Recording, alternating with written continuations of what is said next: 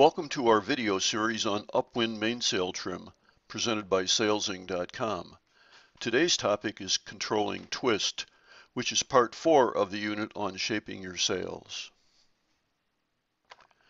In this series, we're presenting a comprehensive review of basic and advanced mainsail trim concepts. We want the series to be useful and understandable for all levels of sailors. Our strategy is to start with small bites and build them into a complete picture of sail trim. We'll use a visual approach and give you questions to think about during the presentations. We'll stay practical, using theory only as needed.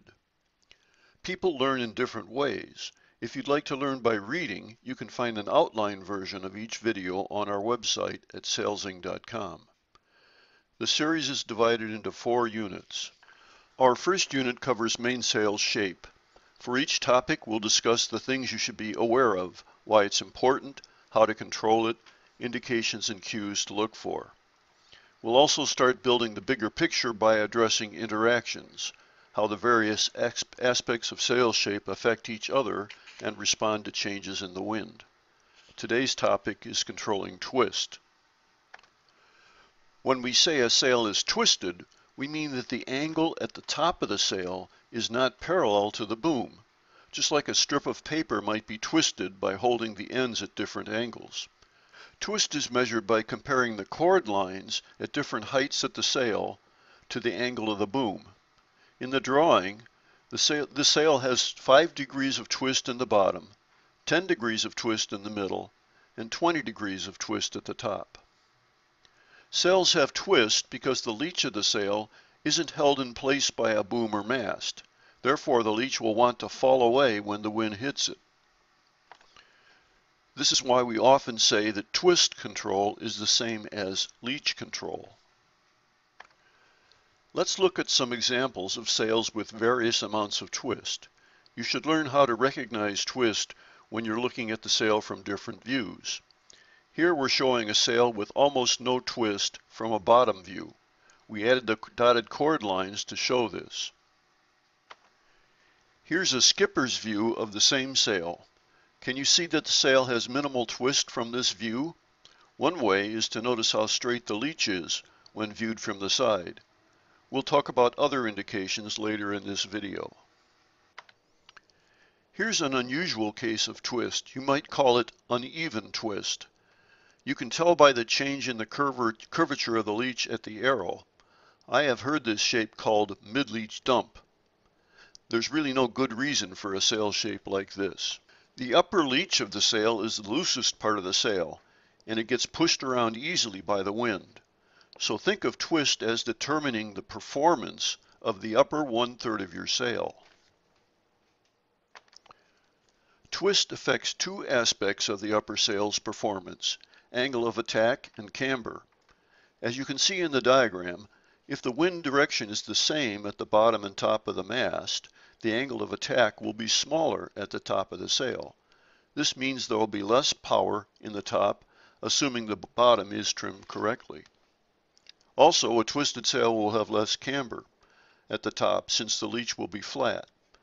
This is not surprising since the controls that affect camber, primarily the main sheet and the vang, also affect twist.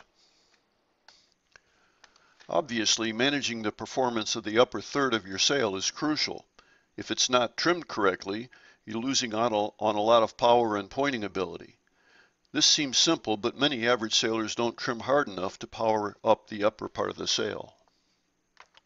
Also, when it's time to depower, you should start by depowering the upper sail, since it contributes most to the heeling force.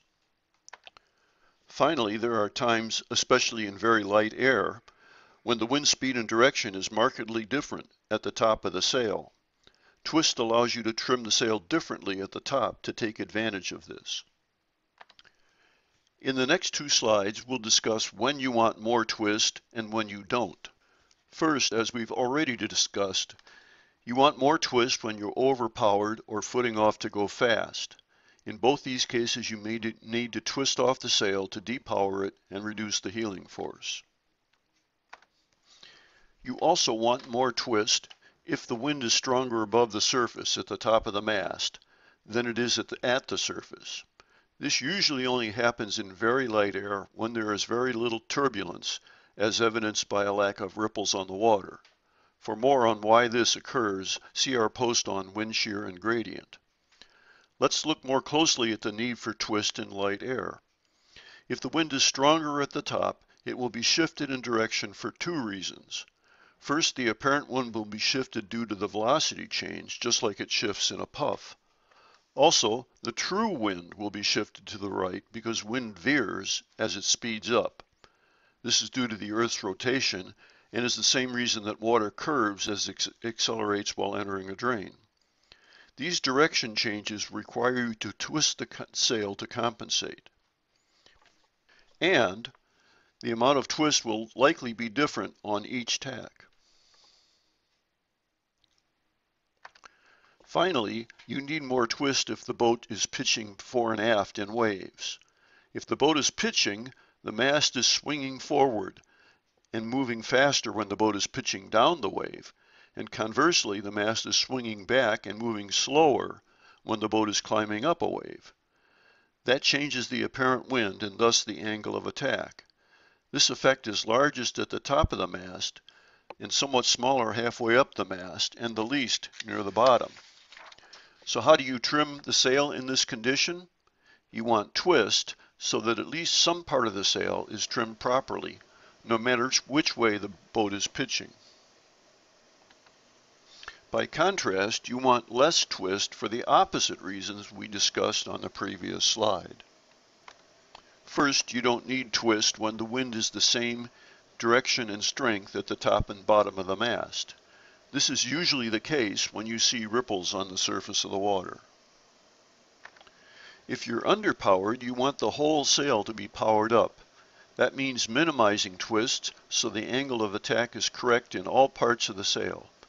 You also need full power for pointing. Finally, in flat water, you don't have to worry about the changes in apparent wind at the top of the mast due to the mast pitching. How do you tell if you have the right amount of twist? Here are three indicators. First, you can compare the angle of the top batten to the boom. In most cases, you will want the top batten to be roughly parallel to the boom. This keeps the top of the sail powered up while letting air flow smoothly off the leech. If you want to point higher temporarily, the batten can be hooked in slightly, perhaps parallel to the center line of the boat instead of to the boom. And of course, if you are overpowered, you want the top batten to twist off. In light to medium air, if your sail is trimmed right, the leech telltales will all be intermittently streaming and disappearing behind the sail, especially the telltale on the upper leech.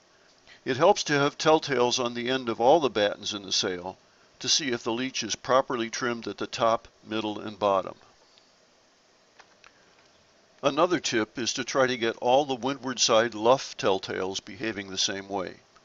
Sail makers put telltales on jibs at 3 levels for just this reason.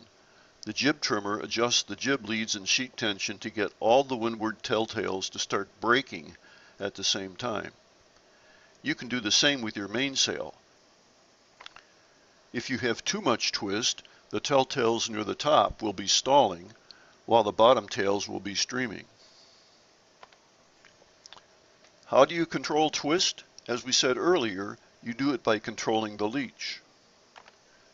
The main sheet and the vang are the two primary controls, and they both work by pulling the end of the boom down to tension the leech. There are some differences between the vang and the main sheet, so let's look at them more closely. The main sheet pulls the boom down from either the end or the middle of the boom. If you have a rear traveler or a boom bridle, the main is pulling directly down on the end of the boom. If you have a center traveler, it's pulling down on the center of the boom. The vang pulls down from the front of the boom. If the boom can flex, the end will be able to rise even with the vang tight. This leads us to the concept of vang sheeting. In vang sheeting, you tension the vang to flatten the sail and then you ease the main sheet in puffs. Easing the main allows the boom to move out to reduce the angle of attack down low, and also to rise to let the leech twist off to depower the top of the sail. Vang sheeting is very important, but it has some limitations, which we'll discuss shortly. The Cunningham can also affect twist, but less directly than mainsheet and Vang. The Cunningham pulls the draft of the sail forward. Pulling the draft forward flattens the upper leech of the sail, which adds twist.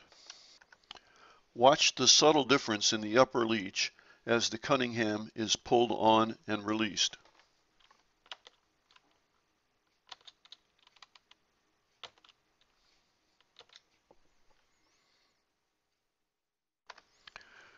The Cunningham has more effect on twist in sails like the Sea Scow pictured here, where the sail has a lot of area up top due to the large roach. Where you position the traveler can also affect twist. If you drop the traveler to leeward, the main sheet is still pulling directly down on the boom, so the twist does not change much. On the other hand, if you leave the traveler on center and ease the main to respond to a puff, the boom will move out and rise, since the main is no longer pulling directly down. This again relates to Vang sheeting, and we'll talk more about it shortly. Now let's explore some of the interactions and challenges involving twist. Heavy air is a challenge, especially for lighter crews. The problem in heavy air is drag, especially if you depower by luffing too much. It's best to keep as much of the main loaded and depower the top of the sail with twist. This reduces heeling force. Heavier crews have an advantage because they can put more load on the sail. When the sail is loaded, the leech will twist off since it's not supported by the master boom. So heavier crews get the benefit of being able to twist off the leech more than lighter crews. Lighter crews must find ways to depower that still minimize luffing. One choice is to use a flatter sail, especially one with less depth up top. This sail will have an open leech and will twist off more easily in puffs. Of course, lighter crews also need to use the depowering controls sooner than heavier crews. Another challenge is the sequence of using your controls to depower. The Vang is an important control for depowering, but so is the traveler. What combination should you use? As we've seen, Vang sheeting is effective because the Vang flattens the sail, but also allows the end of the boom to rise when the main sheet is eased. This sounds ideal, but it has limitations. First, if the Vang is too tight, easing the main may not be enough to twist off the top. You may have to ease very far to depower, which makes responding to puffs difficult. Also, a too tight Vang may distort the sail shape. You may see large overbend wrinkles or even invert the draft to the front of the sail. Finally, the boat will be hard to steer due to weather helm and will be very unforgiving. If you steer down too much, the tight Vang will expose a lot of sail to the wind and knock you over. If the boom hits the water, it won't be able to rise and will drag the boat over. Many capsizes are caused by too much Vang. Dropping the traveler to depower gives you more forward driving force, reduces heeling force, and reduces weather helm.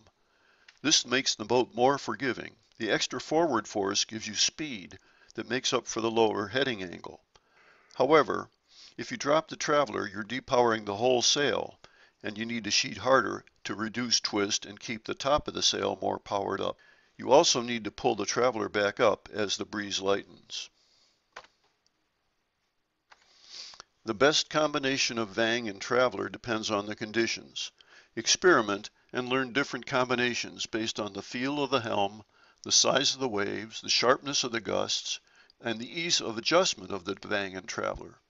All this will also depend on your boat's rig and sail design. Getting twist in light air can be a challenge, since the wind may not be strong enough to open the leech. Here are things you can do to induce twist in light air. Obviously, you want to minimize the downward tension on the boom. This means light tension on the main sheet, no tension on the Vang, and the traveler on center or even to windward a bit. Pulling the traveler to windward is a trick that some boats use to further reduce downward tension on the boom. Also, you must heel the boat. This lets gravity help open the leach and reduces the wetted surface of the hull. Many sailors don't heel aggressively enough in light air. However, be careful not to overheel the boat, since too much heel reduces sail power and driving force. Let's summarize. Twist is one of the 4 fundamentals of sail shape. If you've been following our series, I hope you remember the other 3. Here are the key points from today's discussion. Twist determines the performance of the upper third of your sail. Twisting a sail changes its angle of attack and therefore the power. You need more twist when you want to depower, reduce heeling force, reduce helm, and adjust for wind differences at the top of the sail, or pitching. The main controls for twist are leach tension through the main sheet and the vang. Vang sheet is a very important technique, but you need to recognize its limitation and find the best combination of vang tension and traveler position to depower. And finally, light air requires active measures to induce twist. Thanks for watching. Feel free to leave a comment. If you like our content, please subscribe. Also, visit our website at sailzing.com for more articles and our unique SailZing products.